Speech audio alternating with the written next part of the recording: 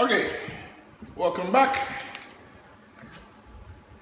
Last time we looked at the structure of the cell and we tried to label all the key parts. I don't know whether the drawing was clear enough. So what I'm going to do is I'm going to draw another cell with all those organelles, but this time we're going to try and make sense of what they do. What is their function? How do all these organelles work together to make the cell an independently functional unit? Okay, so let's start with my cell, and I'm going to put some labels on the structure. I'm going to use an animal cell once again. That's my animal cell. That's my plasma membrane.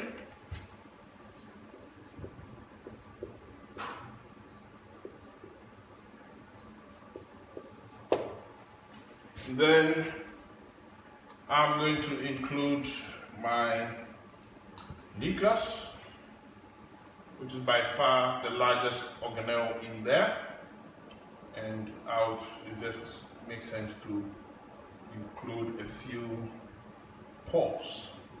And to show that it is actually an envelope with double membranes, I would use double lines to show it like that. Within the nucleus, you would have chromatin, which is simply the loose DNA, and we can have our nucleolus in the dark staining region in the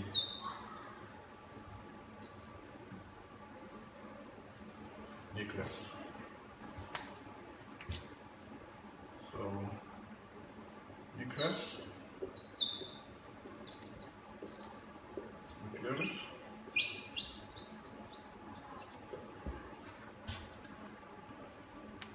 the rest I'm going to add quickly without speaking, just to say that you have seen all this before, so you should know what I'm talking about.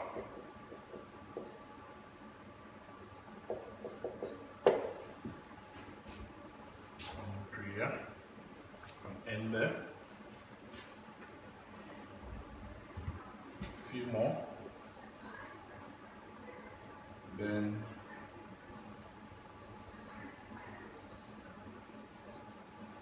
the ER, followed by the smooth ER, and then Golgi on there.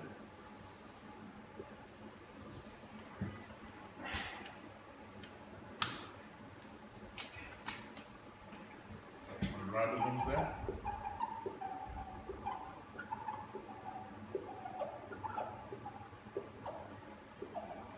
Just a few.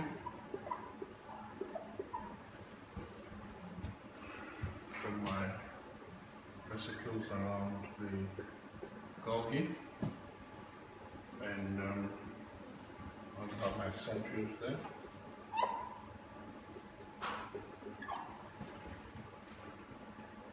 And finally, the cytoskeleton, which we think is also very important. Let's also add a few cilia, which are on the surface of the membrane.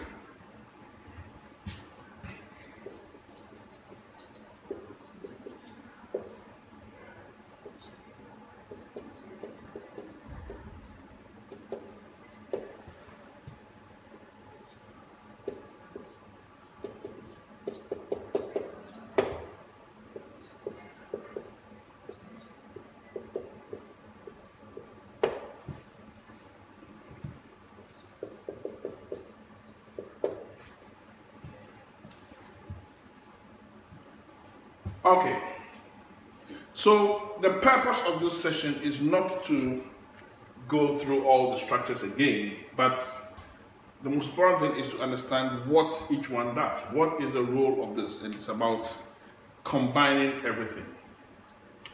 So let's talk about what the cell is supposed to do. What is the job of the cell? The cell should be able to do what I'll call three basic things. It should be able to replicate or divide. It should be able to synthesize, obviously proteins. Okay? And then equally other things like it should be able to transport material, and it must also generate energy.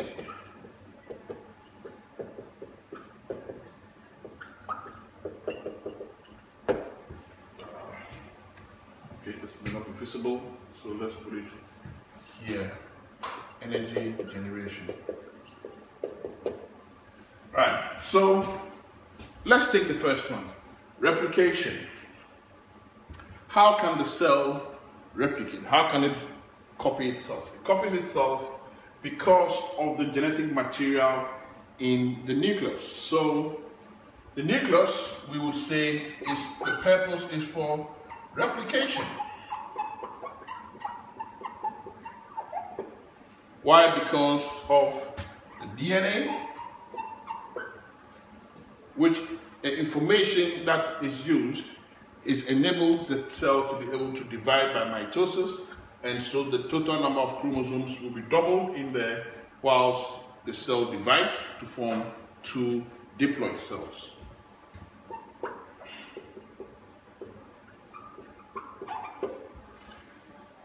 Let's look at the other process, synthesis of proteins, and this one is very important because there are so many organelles involved and you should be able to put them all in a sequence. So to synthesize a protein, the most important thing is that you must get the information for this synthesis to decide on what sequence of amino acids should make the protein. That information comes from the DNA, from the gene. So one, we need information from the nucleus. Next, where does that information go? The information is sent out of the nucleus in the form of mRNA, and that mRNA goes to join a ribosome. But where was this ribosome made? The ribosome was synthesized in the nucleolus. So ribosome production happens in the nucleolus. So as you can see, we are still building up the functions of these different organelles. So the nucleolus is responsible for ribosome production. The information for the production of this protein is obtained from the DNA or the chromatin within the nucleus. The information is sent out in the form of mRNA. It then binds with the ribosome. What does the ribosome do?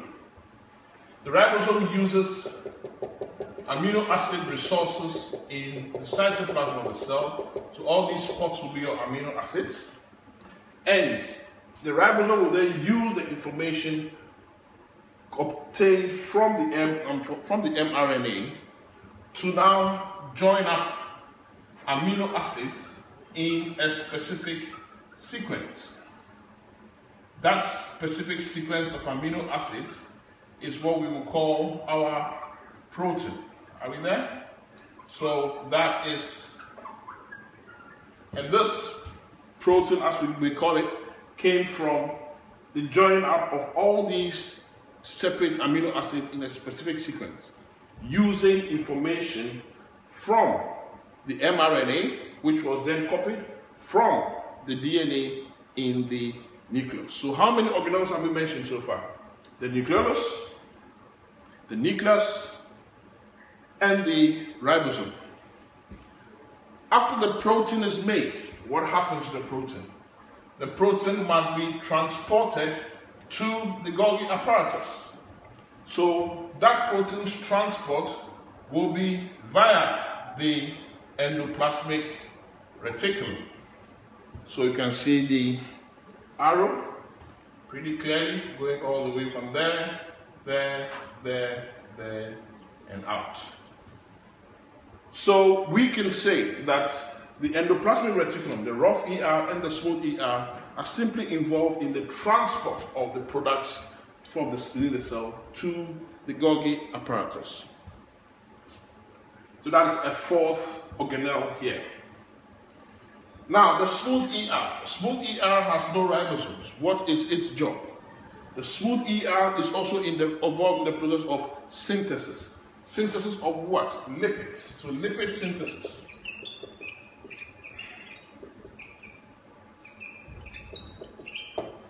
Okay?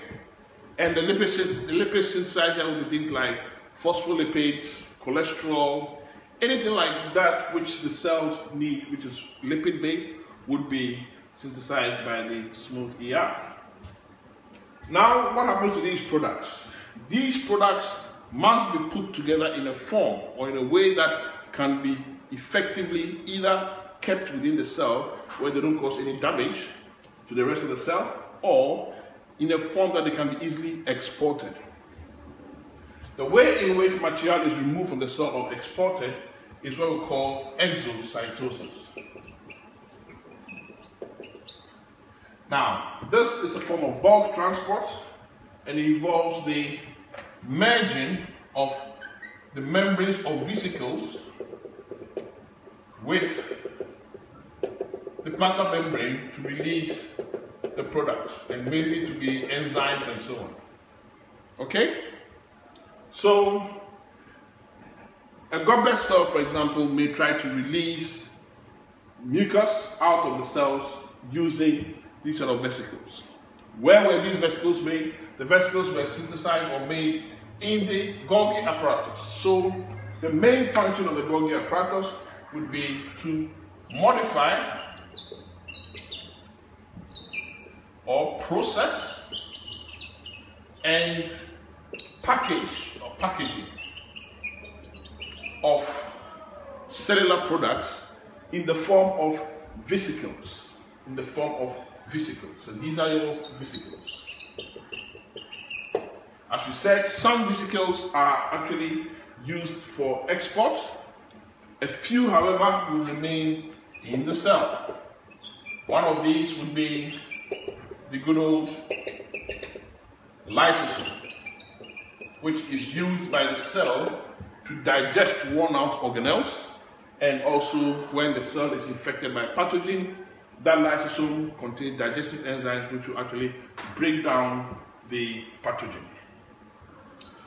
So in this process of exporting or synthesis of proteins, how many organelles have we mentioned so far? Let's go back. 1, the nucleolus, producing the ribosomes.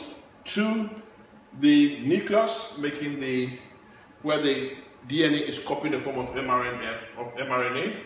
3, the mRNA joining up with the ribosome, the next organelle, which then synthesizes the protein, join the amino acids together. Then where is the protein transported? Through the rough ER, and then transported all the way to the smooth ER to the Golgi apparatus. The Golgi apparatus being made up of stacks of membranes, which is almost identical to the rough and smooth ER. However, the main difference being that this one modifies and processes or packages material that have been made in the cell. And the packaging is simply a matter of putting a membrane around the product so that it does not interfere with other processes within the cell. Eventually, the vesicle, which has now been formed, is removed by exocytosis from the cell. Now, all these processes of protein synthesis and transport would require some form of energy. So the energy we can attribute to mainly the mitochondria. We don't produce energy, we generate energy. Okay? The mitochondria, now take notes. if you say the mitochondria is responsible for respiration, that's not good enough. You must clearly state that it is for aerobic respiration. And aerobic respiration is the process by which energy can be generated from the breakdown of organic molecules using oxygen. Oxygen being the key word. Next thing is that we can see a lot of transport going on here. Different materials moving around, and the question is, what maintains this? What is maintaining the structure of the whole cell? That is the job of the cytoskeleton. Think of the cytoskeleton as a sort of rail network on which all these organelles are attached and they keep moving all around. And so the cytoskeleton will maintain the structure of the cell, especially in an animal cell structure, but also movement or transport of the cell. Even if the cell must change shape, for example in phagocytosis, to engulf pathogens, that is the job of the cytoskeleton, which is simply a network of microtubules throughout the cell. Eventually, we can then talk about, say, the cilia. The cilia are on the membranes of the cell, and we can also refer another word as angulipodia. Now, anguilipodium and cilia, same thing, it's just that the cilia are shorter and more numerous. Angulipodia will be fewer in number but longer. So a sperm, for example, does not have a flagellum, which we keep talking about. It's not a flagellum. A sperm actually has an anguilipodium because it's made out of the same material as the cilium. What is the job of cilia? Cilia have the job of moving materials outside of the cell, not within the cell. So moving materials around the cell. So it's our movement of material outside of the cell. Have we cleared all our organelles? Plasma membrane. Plasma membrane you would have discussed in cell membranes, which is a major topic, that without this plasma membrane, the cell cannot control anything that goes in or comes out. And we know that that is a very, very important part of any physiological process. You need to control water potential, for example. You need to control the pH level, the toxicity levels, and you have to control that by deciding what goes in and what goes out. And that is maintained by the plasma membrane. Transport across the membrane will be very, very critical. So, in a nutshell, this would be the function of organelles within the animal cell. Next time, we're going to look at the plant cell and any extra differences between the plant cell and the animal cell. And we'll also look at the prokaryotic cell. How different is the prokaryotic cell from the typical eukaryotic cell? What are the organelles that are missing from the prokaryotic cell, for example? And whether there are any peculiar organelles also in the prokaryotic cell that are not found in the eukaryotic cell. Take note of this, and I hope this has helped you to understand the functions of organelles a bit more. Thank you.